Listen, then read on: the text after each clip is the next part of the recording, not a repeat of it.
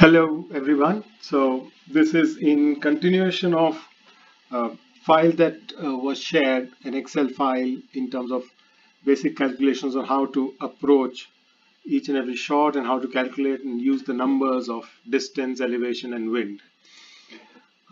There have been some questions and some explanations, and a suggestion was to make, if possible, how do we explain this better? So here is a little uh, very short video to explain how to use that file.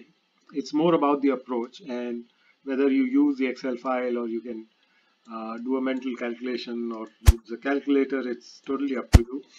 But I'll try to play a couple of holes here and showcase how to use that file. Hope you find it useful.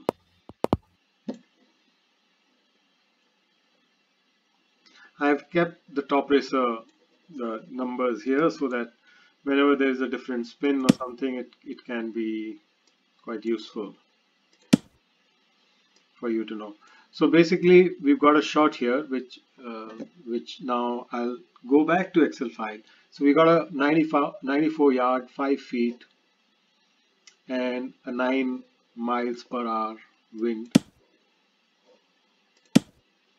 Always tricky to find the actual, what the angle is, but let's say 94, 5, and 9 miles per hour.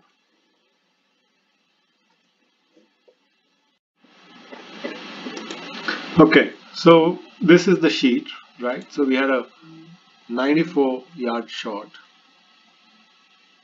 5 feet of elevation, and a 9 miles per hour wind at an angle of, I would say, about 70% strength. Difficult to estimate that, but let's run with 70% for now.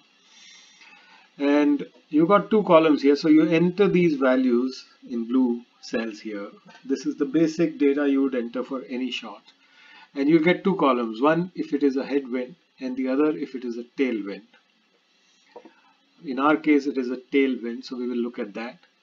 Effectively what this column does is, these are white cells which are sort of calculating based on formula. 94 yard is your distance, 5 feet elevation converted to feet, converted to 5 feet elevation converted to yards is 1.7. Now that's based on this factor of 3 here. You can change it. You can change it to 2, you can change it to 4, you can change it to 3, whatever. I usually work with 3. Longer shots, it can be a lower number. Wedges, it can be a lower number. Downward elevation, it can be 3.5 or 4. But I usually stick to 3. Anyway, it's up to you based on your experience and combination of your ball spin and the shot that you're hitting. The wind taken into account based on its vertical strength. Let's say if it were a straight tailwind, you would put 100% here, and as it progresses away, the strength reduces. If it was an absolute crosswind, you would put a 0 here, right? So this percentage represents the vertical strength of the wind.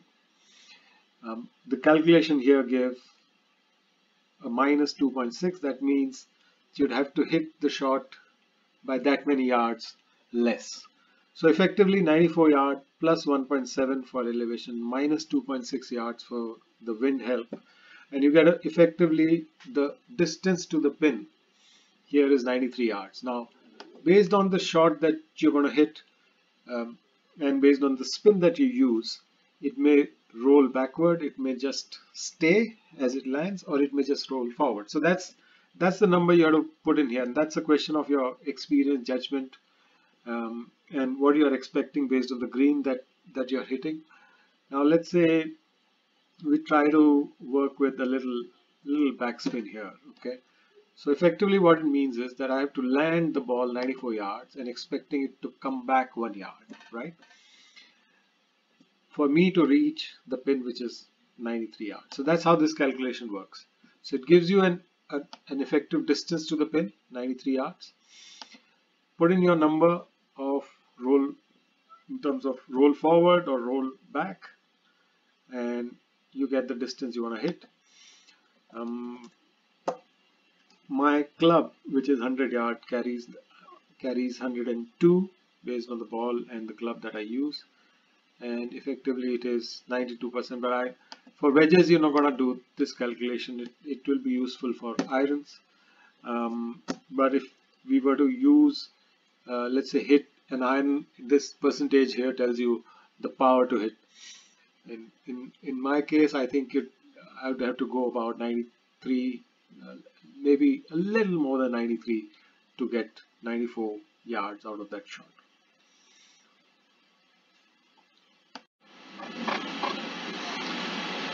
Right. So we know the percentage to hit. Just I would probably go with little backspin here.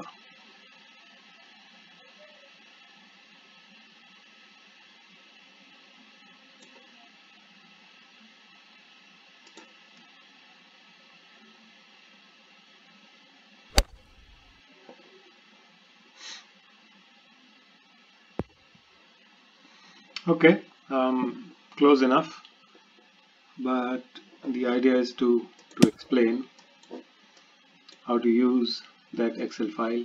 I would not get too much into details of the putting chart because I think there is a much better video separately there which addresses much more details on the putting. Solid putt.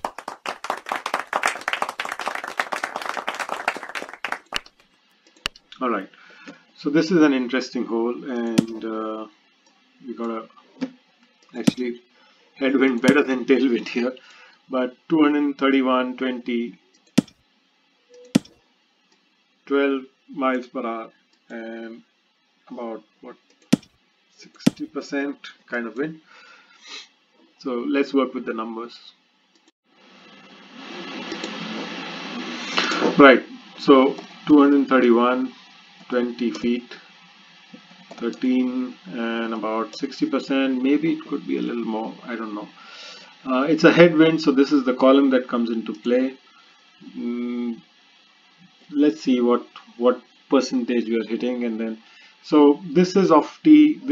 These are the carry distances I have for the combination of my clubs, and which is level 97 Callaway Rogue irons and TM 93 level ball. So this is the distance, that carry distance I get at different spins.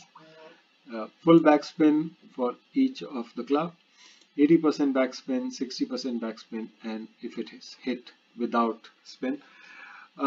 Similarly, this is the first table is for fairway. Similarly, there's another table for shots hit off tee, which is what we are talking about here. If I go with full backspin 3 wood, it gives me 252 yards carry. So if I enter that here, it gives me 98% power to hit. With this kind of headwind, and I would not expect too much of roll here, but what I would probably want to do is add um, one for safety. So -1. I want to hit little buffer. So about 98.7% kind of power is what we need to work with.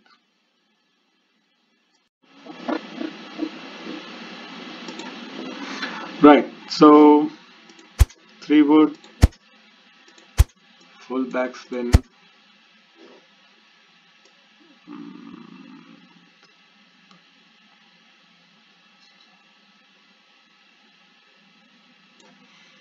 And off we go. Hopefully not. So it's about close to 99, a little under 99.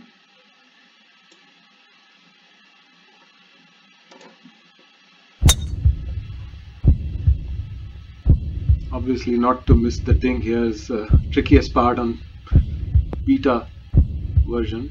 Okay, that's worked out quite well. Good testimony to the file here.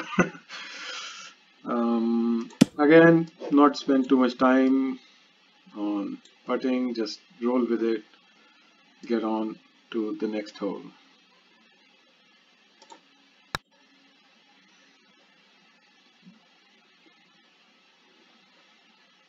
Not a good putt.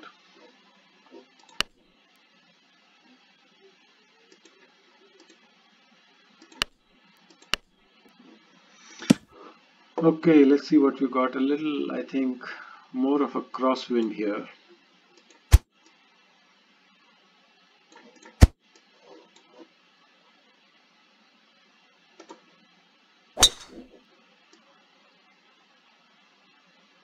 That's a huge drive.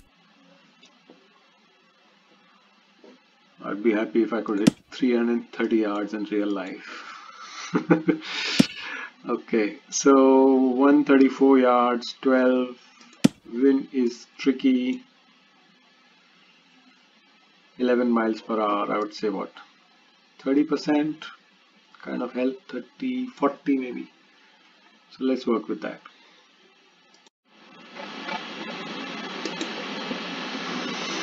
Right, so we had 134 yards, 12 feet, 11 miles per hour. I was saying 30 or 40, I just take a number in between. And it's tailwind, so we got effectively yardage to the pin of 135, 136. Now there are options here, right? So you can play with, let's say, if you play with less spin and you expect a little roll forward of 2 yards, you got an option of hitting 134 yards with 9 iron at 60% backspin. 134 yards is what you would need in terms of carry, so that's a pretty good match here. 60% backspin, 9 iron gives you 134 carry, and you expect it to roll 2 yards forward. You should be very close to the hole. The other option you have, so let me enter that number first, 134. So effectively it's almost 100% power shot in case you went with 9 iron, 60% backspin. Now the other option is to go with full backspin, 8 iron.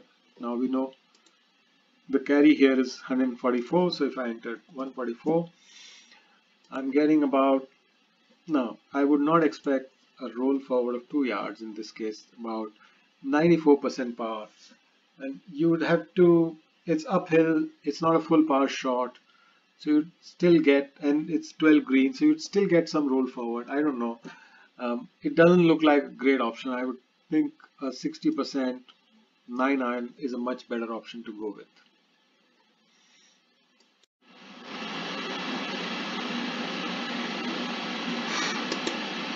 Alright, so we said 9 iron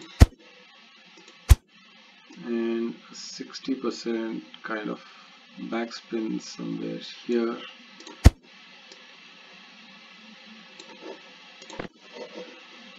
Alright.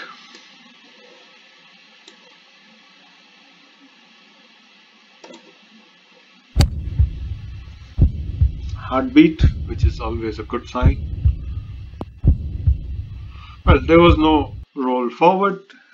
It just moved about a yard. We expected it to move maybe a little more. So we're short of the hole, but in a pretty good place. So I hope you get the drift in terms of the Excel file. I think 2-3 points which I would like to call out. The use is very easy. It in fact saves more time. It reduces errors in terms of number work. Um, if you can get a hang of shifting between the app and the Excel file based on the device that you're using, I think it can be quite a time saver. On the contrary, putting is where it can be more time consuming, sometimes on complicated long putts or with breaks. But otherwise, I think this number calculation is very helpful, not only in terms of accuracy of your shots and getting close to the pin, but also in terms of saving time uh, very, very often. I think the other point which is very important is to know the combination of your club and the ball, and to know what's the carry that is going to have at different spins. And if you know that well, then it boils down to reading the wind correctly, and of course hitting the ding. So with that, I'd like to say bye and hope you find it useful. As always, you're more than welcome to drop a message in case you'd like any more clarification, something is not clear. Happy to do whatever it takes. Bye for now. Happy golfing.